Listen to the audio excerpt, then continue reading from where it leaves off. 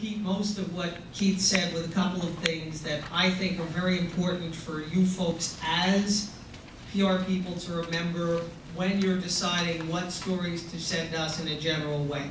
Number one, every TV station has a general assignment email address, whether that be 12news@azcentral.com, fox10.desk@foxtv.com, assignmentdesk@abc15.com, whatever. That assignment desk, that email is valuable because it gets received by 15 to 20 people on the other end. I don't mind getting stuff sent to my personal email at the station. The problem is if I'm on a different assignment, if I'm on a day off, if it's not matching up with my schedule, I may not see it until the event is over.